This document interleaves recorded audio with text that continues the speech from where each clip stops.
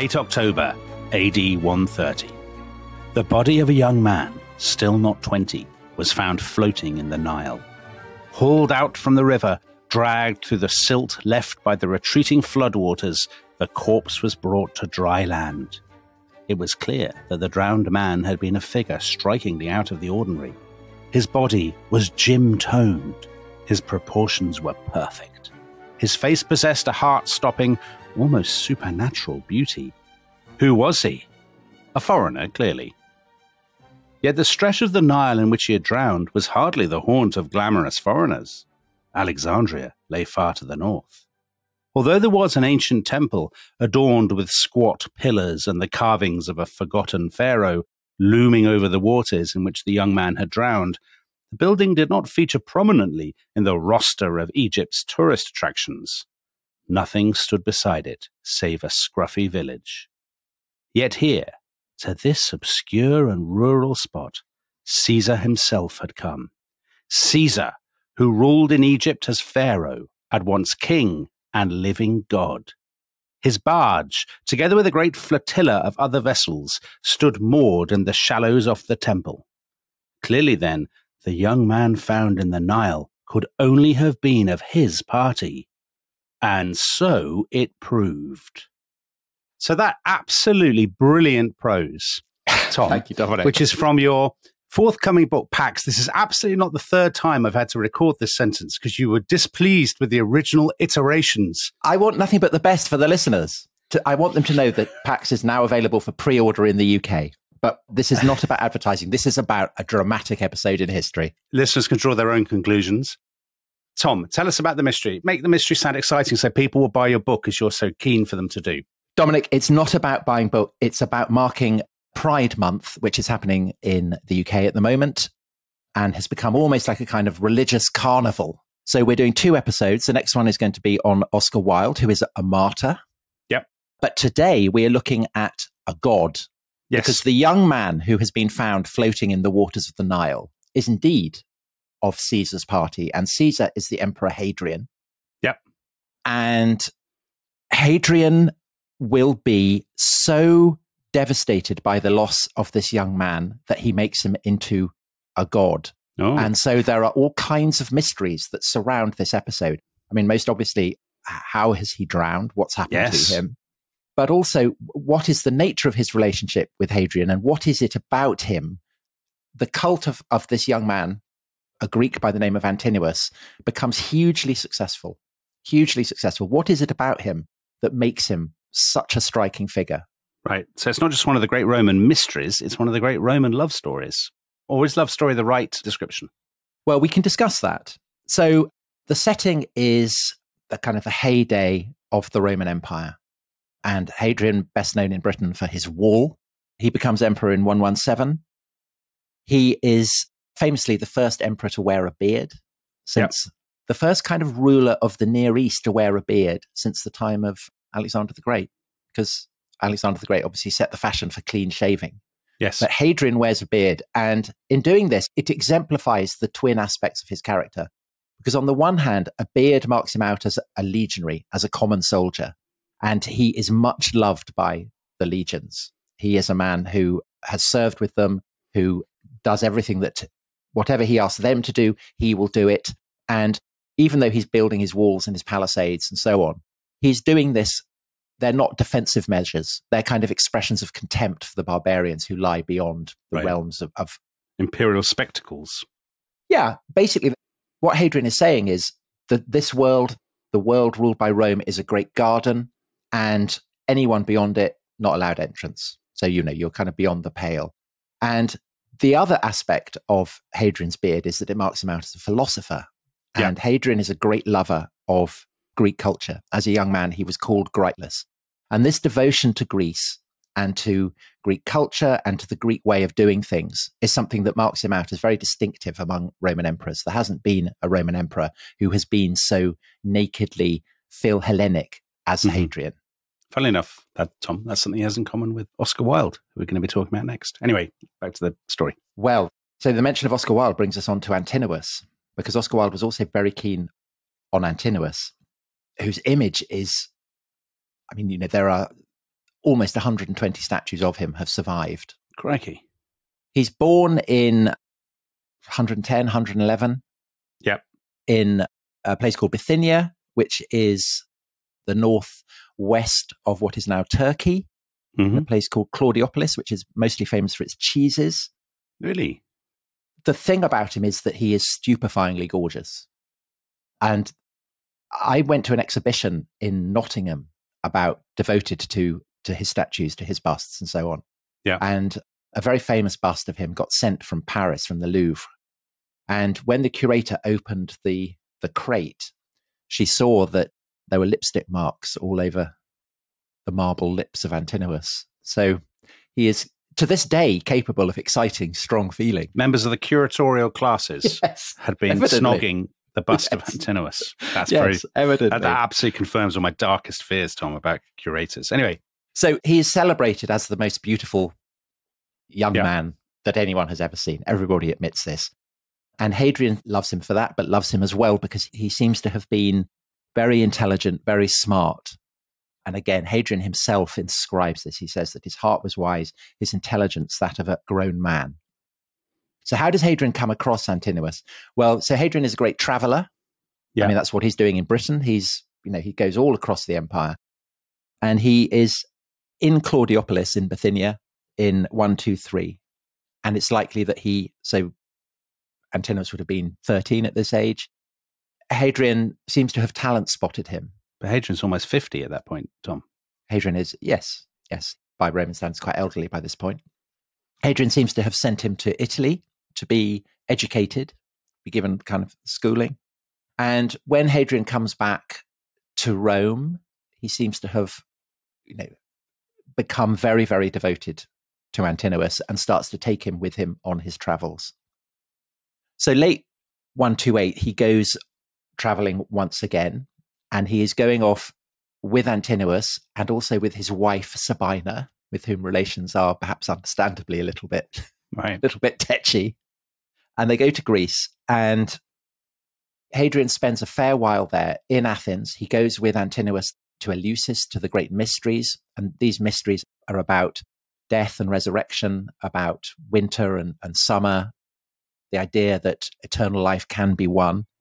This is seen as the great gift of Athens to the world. So the fact that Hadrian shares these mysteries with Antinous is a kind of extra bond between them, I think. And Hadrian sets up this kind of Greek equivalent of the European Union called the Panhellenion. It's this kind of confederation of Greek cities with its headquarters in Athens. And it's all expressive of the way that the Hadrian is devoted to the ideal of Greece. Can I just ask you a quick question at this point? What do people in Rome think about all this carrying on in Greece and, wearing beards and stuff? Are they okay with it? They just think, well, the emperor's the boss, so fine, let him crack on. Or are some people muttering and saying, this is all a bit weird? There are definitely conservative Romans who dislike it. And I think the most eminent of these is Tacitus, who's... As in, friend of the show, Tacitus. The great historian of early imperial Rome. And I think his portrait of Tiberius, which is of a Greek culture-loving autocrat who ends up murderous and depraved, is a kind of vicious pen portrait of Hadrian, actually. I think really that is, yeah, I think so. But the Roman Empire has changed. It's becoming very, very kind of multicultural. Greeks are entering the Senate. They're becoming consuls. The sense that this is becoming a Greco-Roman world is a wave that Hadrian is surfing. Mm-hmm. So it's not, I mean, of course it generates grumbles in Rome, but not grumbles that are in any way threatening to him. Right. And the Greeks love him. I mean, understandably, imagine that. Yeah. And he arrives in Alexandria and he has Antinous with him. And for the Greeks in Alexandria, as in Athens, the fact that he has this kind of Greek lover with him is taken as a marker of Hadrian's respect for their entire culture. And by the time that they reach Alexandria, which is in 130, Antinous is 19. So he's putting on muscles. He's starting to get hairs on his chin. He's starting to look the kind of lad who would go out and engage in a lion hunt. And that's exactly what they do. Hadrian and Antinous go out and they hunt a terrifying lion out in the desert. Hadrian commemorates this with portraits of great feat. And these end up on the Arch of Constantine in Rome. Oh, yes. They were kind of reused. So we see this image of how Hadrian saw Antinous in what becomes the last year of his life. You know, it survives, kind of like photographic snaps almost. You used the phrase a few paragraphs ago, his Greek lover. Is that how everybody perceives them? They don't just think favourite, cupbearer, you know, think lover. They think lover and they think Greek. And both of those are very important. We'll come to why they're important later on. But just to continue the story of Antinous' life, because it's very, very short, that year of 130 where he's come to Alexandria, they've had the lion fight, then they go on a Nile cruise and they're going down the Nile and this great festival of the god Osiris is being marked. And what it's commemorating is, people may remember the story, Osiris is married to his sister Isis. They have a brother, Typhon, or Seth as it was, but Typhon in the Greek version. And Typhon attacks Osiris, kills him, puts him in a coffin, chucks him into the Nile. The anniversary of this is commemorated on the 24th of October, so the last week of October. And it's in the last week of October that Antinous is found drowned in the Nile. So he's been thrown into the Nile or perished in the Nile exactly as Osiris did. And so it's a kind of very haunting scene because on the festival of Osiris, the Nile is ablaze with small ships with lamps on them, and you have music and revelry floating from the shores. Yeah. So a kind of very, very dramatic setting for this accident, if it's an accident or murder. We'll come and discuss perhaps what has happened. But what we know for sure is that Hadrian is devastated. We're told that he weeps like a woman, which is for the Romans a pejorative. And he's absolutely prostrated. But then he has a vision. Antinous appears to him in a dream and announces his resurrection. And in the sky, a new star appears, and astrologers inform Hadrian that this is the soul of Antinous. And so Hadrian founds a city that he calls Antinopolis, the city of Antinous. And it's a Greek city, but at the heart of it, there is going to be an Egyptian temple devoted to a god called Osiris. So Osiris fused with Antinous. A syncretic god. A syncretic god. And messengers are sent across the Roman world informing people about this. And so they go across Egypt, they go to Greece, they go to Bithynia. And this is Hadrian kind of acknowledging that Antinous is a multicultural god. He's from Bithynia. He's Greek. He's died in Egypt. He's arisen from the dead and has become fused with an Egyptian god. This is something that is not Roman. It's something that is bred of the kind of the eastern half of the empire, something very radically new, but sponsored by Caesar. And so to that extent, he is Roman as well. And so perhaps in that context, it's not surprising that his cult spreads very, very rapidly. So I said that, almost 120 statues of him have survived. And right the way into the present. So there's a very famous photograph of a statue of him being discovered at Delphi. So you have kind of Victorian archaeologists all gathered around, and there is this naked figure emerging from the dirt. And so he becomes this icon of male beauty. That's why Oscar Wilde loves him. He compares him to Dorian Gray in his novel. And today he is celebrated as a gay god. There are people who kind of enshrine him as... There aren't people who worship him. I don't believe I think they do it in a spirit perhaps of kind of postmodern jouissance, but he's certainly a presence online as the gay god. So that's the backstory. And as I say, there are these kind of mysteries that hang around him. And I guess, moving in on that idea of him as a gay god, and we're doing this for pride.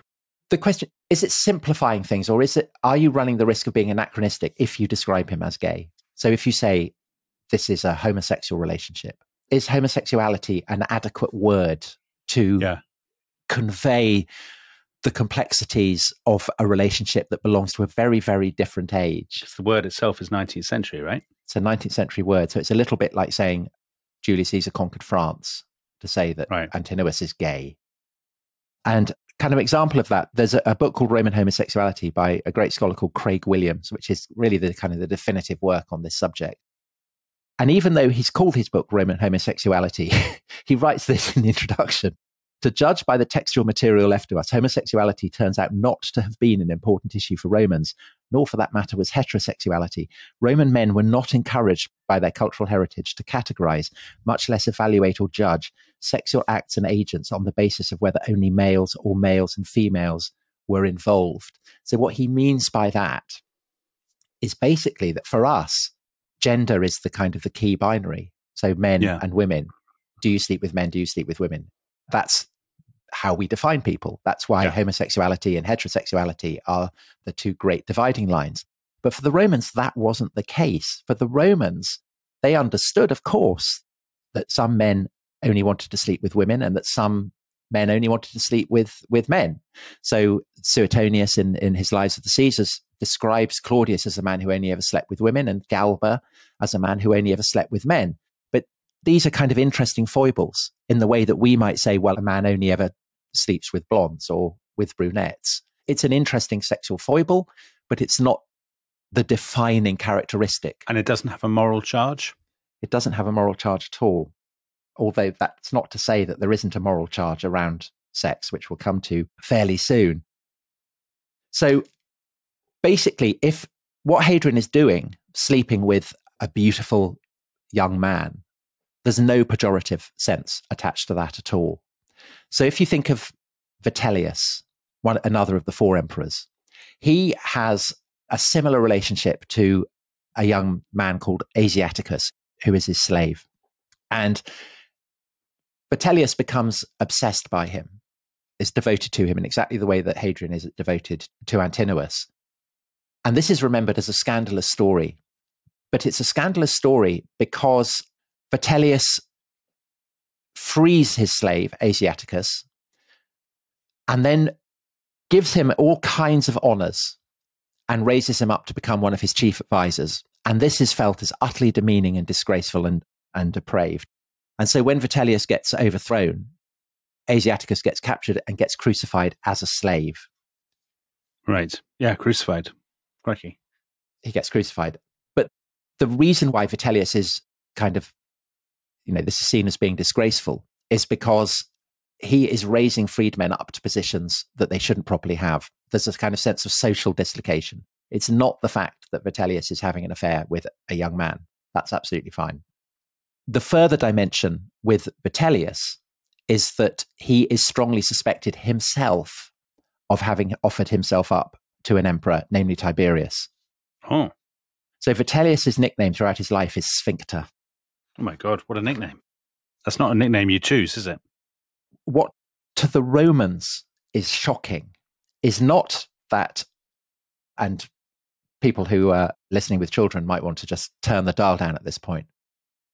What is shocking for the Romans is not a man who forces himself on another male, but a man who offers himself up to another male. And so this is what Vitellius as a young man is meant to have done. He's offers himself up to Tiberius to be used.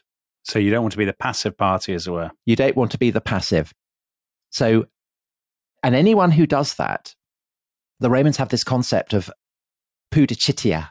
So pudor is shame. Pudicitia is kind of your sexual integrity, your bodily integrity. And if you lose that, or if you are thought to have lost it, then that is a taint that endures for the rest of your life. And the word that is used for this kind of person, you are impudicus.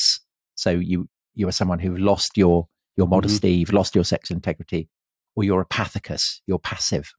But Tom, what about women? Where do they fit into this? Basically, the binary in Roman sexuality, and to our way of thinking, I think it's quite a brutal one, is that there are those who force themselves on other human beings, and there are those who are forced. Right. And women rank with passive men or boys as those who do not force themselves on people.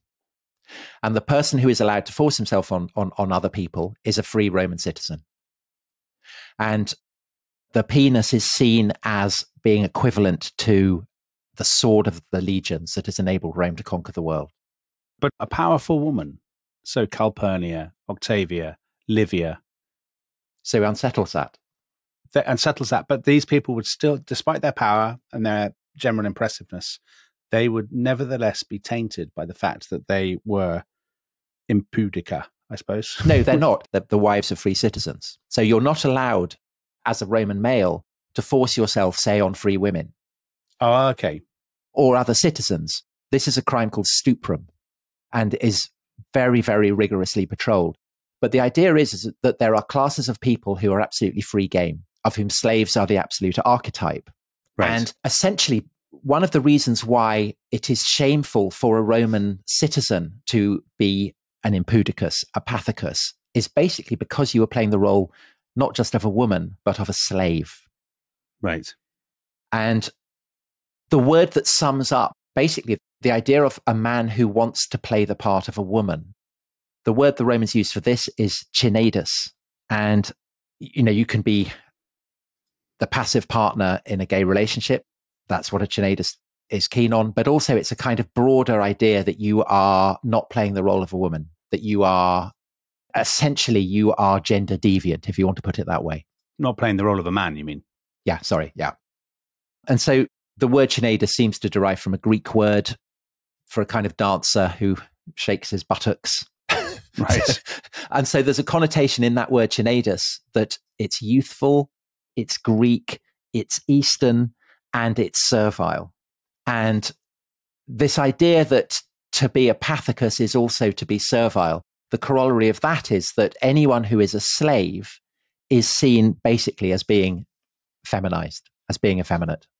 And that in turn generates this kind of erotic dimension in which the great object of Roman desire throughout the 1st and 2nd century is a young boy or young youth who looks like a girl. Right.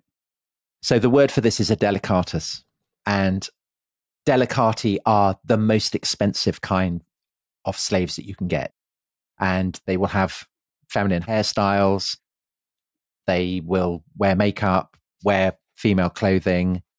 And these are absolutely prestige, elite luxuries, status symbols. And basically, the more of these you have and the more beautiful they are, the more it redounds to your own prestige and status. And that would go for your Russell Crowe. You're an incredibly, sweaty, muscle-bound, super macho general, but you would nevertheless surround yourself with delicati because they are, well, they're like having Rolex watches or something. Yeah. And these delicati would be glabry, smooth-skinned, effeminati. I mean, the word translates itself. Yeah. They would, you would invite your guests around and you would have them kind of adorning your dinner party and everyone would know that you're incredibly rich. And so this is why, and we haven't had eunuchs on the rest of history for a while, but here we can introduce eunuchs. This is why eunuchs in the 1st century become particular kind of prestige status symbols. Tom, you love eunuchs. I mean, there's no doubt about that. So we talked about Tiberius. Tiberius is lieutenant who ends up kind of being overthrown by Tiberius, Sejanus, who always seems a slightly drab, dull figure in the accounts. Nevertheless, Pliny the Elder gives this incredible detail that he bought the most expensive slave of all time, which was a eunuch called Paisan, which is basically boy toy. I mean, that's how it translates. An incredible sum of money. But the most famous eunuch of all, the one that pushes this idea that a boy can be feminized, is, of course, Sporus. A friend of the rest is history. A friend of the rest is history. This kind of tragic boy who gets castrated and transformed into the image of Nero's dead wife, Poppaea Sabina. Yeah. And Nero, as ever, is kind of pushing status symbols to the absolute limit. However, by the time that Hadrian becomes emperor, eunuchs have been criminalized. You're not allowed to have eunuchs. And this is despite the fact that Domitian himself owned one. And so this was seen as the height of hypocrisy. And Domitian is an emperor who has great attention to detail. And so when he bans eunuchs, he immediately imposes price controls on the sale of slaves who've already been made into eunuchs, so as to prevent speculation. That's the kind of attention to detail he has. But he's doing this basically because it's seen as being depraved. It's against Roman morality. You shouldn't be doing this. It's the kind of thing that Greeks do. So, okay, so there's a tension there then. There's a pre-existing tension. There's a sense that to have these, is it just eunuchs or does it include delicati as well? In other words, no, delicati are fine. Delicati are fine. So in a way, eunuchs are kind of cheating. If you castrate a delicatus and you keep them young, that's seen as being cheating. So Domitian is introducing this law basically to stop people from cheating. I mean, he sees it as being against Roman morality. It's not because he feels sorry for the eunuchs, the boys. So he has a eunuch who he's devoted to, and he frees him and sets him up. So he does seem to have, maybe there is an element of that. I don't think that's not why he's doing it, though. Yeah. And what that means is that by the time that Hadrian becomes emperor, there is a requirement. If you can find a delicatus or a boy who is so beautiful that he looks like a eunuch, then that is obviously the dream. And basically, that's what Antinous is. I mean, Antinous is not a slave. He is a free person, but he isn't a citizen. And so therefore, to that extent, by the standards of Roman morality, he is free game. And it's that explains why everyone swoons so heavily over Antinous, and basically why everyone is jealous of Hadrian, because he's got this incredible boy by his side. All right, brilliant. So that's set up some of the backstory, and we'll get more into the Antinous, and then Tom will be, I'm very excited to say Tom will be solving the mystery. We love to solve a mystery. We love to solve a mystery, yes. So Tom will be solving the mystery, and you'll have to come back after the break.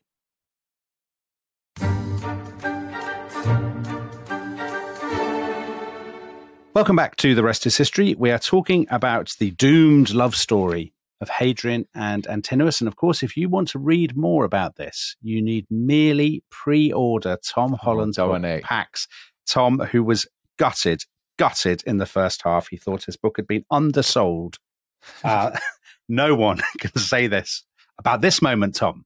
So no, thank you, Dominic. Very much appreciate it. Very much appreciate it. Hard sell over. You've been talking about eunuchs, as is your wont.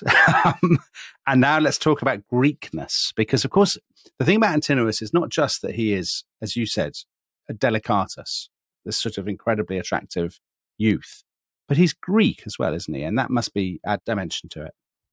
Yeah, so I think that actually there are two dimensions here. So the first is that in the Roman erotic imagination, Greeks are seen as being peculiarly attractive. They are, they're associated with perfume, with roses, with all kinds of things that are evoked in Greek love poetry, all that kind of stuff. And the area of the Greek world that is seen as being particularly productive of kind of delicious young slave boys is the region called Asia, which is, again, basically Turkey. Yeah. So Asiaticus, the beloved of Vitellius, that's alluding to. And of course, Antinous comes from Bithynia, which is kind of north of Asia. So he is redolent of that. But further kind of giving an aura of dignity to this whole kind of erotic approach to Greek boys is mythology. So Zeus himself has descended from the heavens and taken Ganymede, who is a Trojan prince, to be his cupbearer. So Ganymede becomes an immortal in the heavens. And then there's Hercules, who is the greatest of all the Greek heroes. And the story goes that he is on the Argo, Jason's ship, which is going with the Argonauts through the clashing rocks into the Black Sea to get the Golden Fleece. And after they've gone through the clashing rocks and they're heading up towards the Bosphorus, they stop at a region in Bithynia where they go to get water. And Hercules has a page boy called Hylas. And Hylas goes up looking for water, finds a spring, gazes into the waters, and there are nymphs in the waters. And he's so exquisitely beautiful that the nymphs reach up and pull him into the water and keep him there forever to be their, I suppose, their boy toy, like Sejanus. Yeah. And Hercules is devastated and abandons the going with the Argonauts because he just kind of roams the mountains of Bithynia, calling out Hylas's name, absolute distraught because he's lost him. Now, this is the region from which Antinous comes. And Hadrian, being highly educated, would absolutely be aware that Antinous has come from the region where Hylas was lost and where Ganymede was taken up by Zeus to the heavens. So that gives him a kind of mythological frisson. And I think the fact that Hadrian is so devoted to Greek culture is another crucial part in the appeal of Antinous for him, is that it kind of enables him to escape, at least it seems to have done, this kind of brutal dynamic that you get in the Roman sexual understanding of morality. This idea that there's the powerful and the powerless, the strong and the weak, the active and the passive. Because Hadrian understands that for the Greeks, there is a different way of understanding same-sex relations. Yeah. And the Romans generally get this. So there's a Roman scholar writes about that in Greece, it is the custom to praise a young man for taking plenty of lovers. So they recognize that sexual standards, sexual morality vary from region and country and civilization. There's contingent, not absolute. Absolutely, yes. And so for all these reasons, I think the fact that Antinous is Greek is a crucial part of what makes him precious to Hadrian. So he's conjuring up dimensions of myth, but he is also offering him what I think you could call love. And I think he offers him love in a way that perhaps the traditional standards of Roman sexual morality couldn't. But we can't possibly know, can we, whether that's the case? We can't because we have very, very few details of this. All we can say is that Hadrian is devoted to Greek culture. He seems to have been devoted to Antinous, and the scale of his bereavement when Antinous dies seems expressive of something more than just a master who has lost a slave. Yeah. There really does seem to be something deeply personal and emotional there. And again, I think that the readiness of Greeks to worship Antinous as a god in due course reflects a sense that Hadrian really did love Antinous, and that by loving Antinous, he was showing his respect for them as subject peoples. That no Roman emperor had done this before. You know, it's not conclusive. We can't know that for sure. But putting all those kind of strands of evidence together, I would say that what we have here probably is a love story. And certainly it's absolutely the case that never before had a Caesar added to the ranks of the immortals who was neither an emperor nor a member of an emperor's family.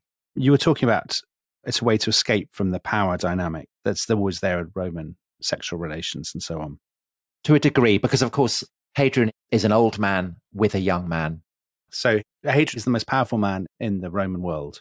Yeah. With a boy. I mean, there's no two ways about it. Well, we would now describe as a boy. So this is obviously a massive question, but when we're telling this story, it's hard for us to escape our 21st century subjectivity and to see the power imbalance in it. So does that change the way we talk about it, Tom? Or do you think we have to talk about it through exclusively as the Romans would have talked about it? The power imbalance for the Romans is not a problem. It's the whole point. Right. Okay. Right. That's the essence of it. And that's why it's so difficult for us to get a handle on the Roman erotic imagination. It's very unsettling for us. For us, the idea that the powerful prey on the powerless is shocking and horrific and disturbing. And it's Harvey Weinstein or whatever. Absolutely. So yes, exactly. Or indeed the kind of the slight sense of squeamishness that people feel seeing Leonardo DiCaprio, who go out with, an 18-year-old. Yeah. There is a kind of nervousness and anxiety about it. But for the Romans, not at all. And indeed for the Greeks, because the idea that a young man is kind of educated by being the beloved of an older man is seen as part of his moral, intellectual, erotic education. But is there an age beneath which they don't go? That it's really not right? If your young man, in inverted commas, is 12, 10, 8, does that start to create a problem? For a Roman slave owner, he can do what he likes. Correctly. Boys, girls, it doesn't matter what their age. They are fair game. It's an incredibly different world. Yeah. And that the brutality of that, I think, is obviously shocking to us. But I think for the Greeks, there is you don't jump children. There are kind of rituals. There are age-centered dynamics in the relationship between an older man. And there's kind of evidence. Hadrian sends Antinous when he is a child to Rome and then doesn't see him for several years and then comes back. So it's likely that the sexual relationship, if there is one, again, we don't even know for sure that there's a sexual relationship. We have no, as it were, hard evidence for that. But I mean, it's pretty likely, I would think. If there's a sexual relationship, then it begins when Antinous is around the age that in the Greek world is seen as being the proper age for a young man to become the beloved of an older man. And I think that Hadrian seems to have found emotional sustenance in that relationship in a way that he certainly doesn't with his wife, and he doesn't seem to have done with any other sexual partner, concubine, whatever. Yeah. And I think that that explains the titanic scale of his grief. And there seems to be a kind of almost conscious repudiation of Roman standards, because when he proclaims Antinous a god, he doesn't ask the permission of the Senate, which, he's actually obliged to. It's the Senate who can proclaim that the immortality of a mortal. He doesn't do that. He doesn't go to Rome to do it. He uses the world as his stage. And so he founds this city, Antinopolis, to be on the shores of Egypt, to be this great center of pilgrimage. He goes to Athens and he inaugurates games called the Antinea, where youths on the cusp of manhood, so just as Antinous had been when Hadrian starts taking him on his travels, they compete for athletic and artistic prizes. And he goes to Eleusis, where he and Antinous had shared in the mysteries, and he sponsors a similar series of contests.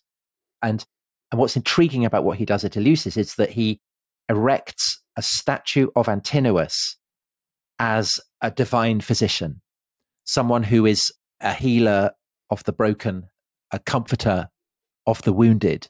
And what's interesting about that is that it reverberates back to the temple of Antinous in Antinopolis, where it's proclaimed that the divine Antinous listens to the appeals of those who invoke him and heals the sick among the needy poor.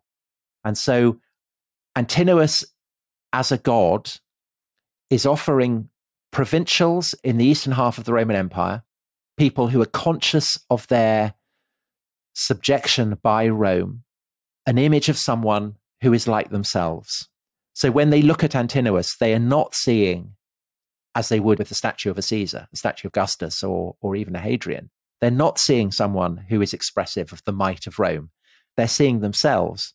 And more than that, they are seeing someone who can offer comfort to the weak and the sick. And the slave who became a god. The slave who becomes the god. And so it's not surprising that Christian authors, I mean, they don't like any pagan gods, but they peculiarly detest Antinous because they see Antinous as a kind of perverted parody of Christ. And there's a sense in which Antinous, who, he wasn't a slave, but he played the part of a slave in his relationship with Hadrian, and who offers comfort to the weak and to the sick, and is a provincial, not a Roman, in a sense is fighting on the same terrain as Christ. I was going to say they're market competitors. They're market competitors. For the same people. Yeah, absolutely. And so that's why the Christians really hate Antinous, and of course preserve incredibly useful details of his cult and his life, because invariably we know about pagan gods because Christians complained about them. So interesting. Yeah. Are people worshipping Antinous, do you think, all the way through to the triumph of Christianity? Absolutely, yeah. Yeah. I mean, so evidence for his cult has been found in, I think, over 70 archaeological sites, which is a lot. So he is a god who is genuinely adored. People aren't just doing it because Caesar has told them to. So a really fascinating and intriguing figure. And I mean, I do encourage people, if they're listening to this, who have never seen Antinous, just go and Google his name. You'll see the statues of him are really stunning. I mean, they're kind of absolute archetypes of male beauty.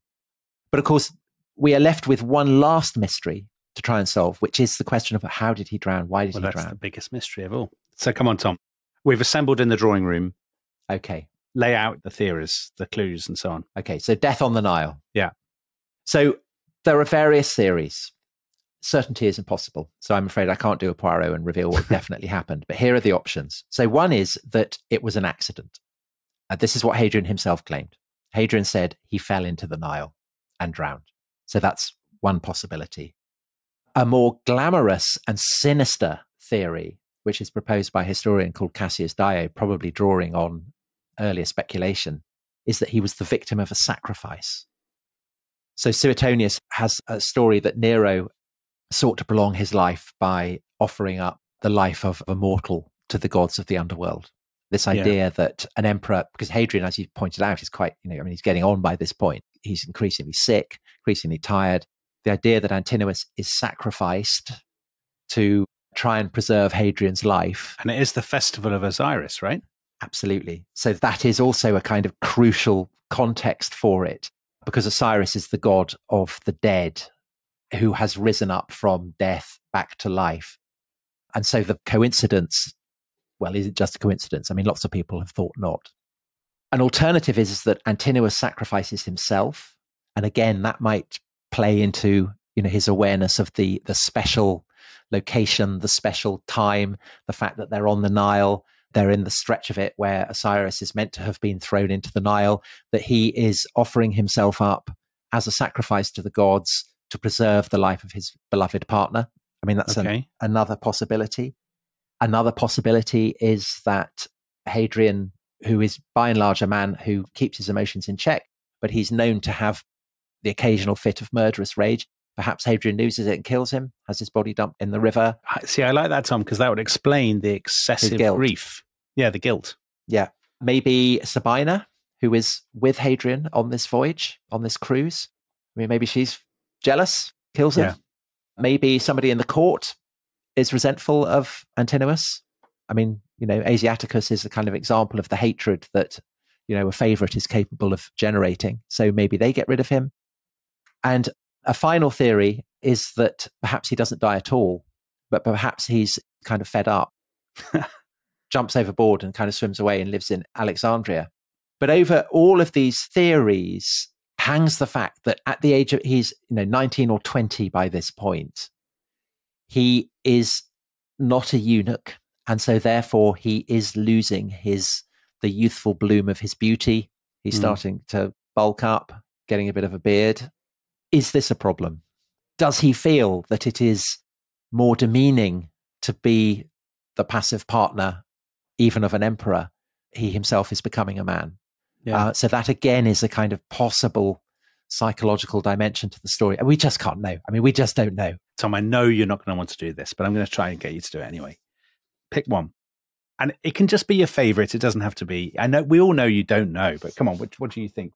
So I think the fact that Antinous is turning 20 and the fact that they are on the Nile at the time and at the place where this great festival of Osiris happens, I think it's entirely plausible that Antinous is upset about what's happening to his body, that he's devoted to Hadrian, this man who has cared for him and shown him the world, and that he does offer himself up as a kind of sacrifice to try and preserve Hadrian's life.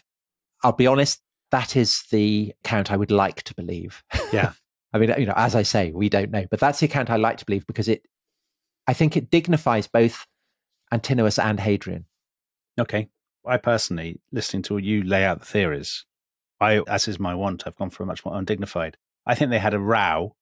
And he scrammed off. No, Hadrian hit him on the head with a pot or something. Yeah. Killed him and had him dumped in the river, yeah. I think the differences in our reading of the crime sum up the difference. Sum up our characters so well, our respective characters. Well, you're more romantic, aren't you? More idealistic. He did it, and he was right to do it. Whereas I'm a bit more banal. Let's be no, not at all. No. I mean, I agree. That's equally possible. Yeah, you've gone for the stuff of a proper, a real. I've gone for the sacral and the emotionally complex. Yes, I have. It's brilliant. Such an interesting story. Such an interesting story. I think it's really interesting because it simultaneously takes us into a completely different sexual world. Yeah. And it reminds us of how contingent our attitudes to sex and gender are. Yeah. Yeah. And I think you can see why calling Antinous gay doesn't do justice to the complexity of what's going on. But at the same time, I think it may be it's wishful thinking on my part. Maybe I am being overly romantic. The sense of that there is love there, I do find touching because it's very difficult to find anything like that by and large in the dynamics of kind of Roman relationships like this. So if people want to read more about this, they can, of course, Tom. They can pre-order your book, Pax. They can. I know you're much too modest a man to promote it yourself, so I'm going to do it for you. I'm going to do the dirty work, as it were. So you can pre-order Tom's book, Pax. Now, next time on The Rest is History, we'll be talking about a man to whom this story meant a lot. So a man who was really interested with the Greeks, with the idea of Greek love, and with the story of Antinous. And that is Oscar Wilde. So you said we've got a god and a martyr. We absolutely do, don't we? So we'll be talking about the trials of Oscar Wilde next time. Tom, on that bombshell, thank you very much. That was brilliant. Thank you. And we will see you all next time. Bye-bye. Bye-bye.